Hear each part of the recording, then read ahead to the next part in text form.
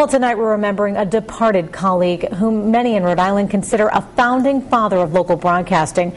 Former WJAR meteorologist Art Lake passed away this morning.